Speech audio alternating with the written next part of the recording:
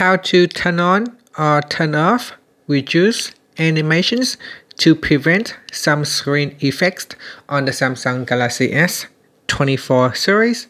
First, tap on the home button to return back to the home screen.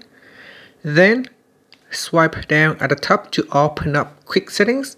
In here, tap on the settings icon. Next, we scroll down to the bottom and tap on accessibility. After that, tap on vision enhancements. And then we scroll down. In here, tap on reduce animations. Tap on the toggle button to turn it on.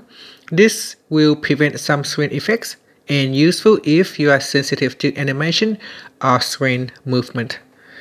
If you don't mind with the animations, you can switch it off so that your phone can produce fun animation. After that, tap on the home button to return back to the home screen. Thank you for watching this video. Please like and subscribe to my channel for more videos.